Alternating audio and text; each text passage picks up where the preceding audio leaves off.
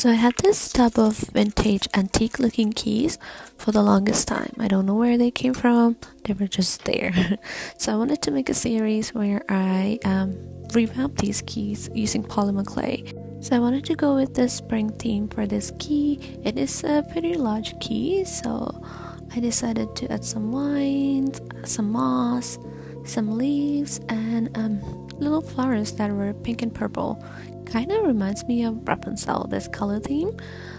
So I added those, baked them, and I really like the outcome.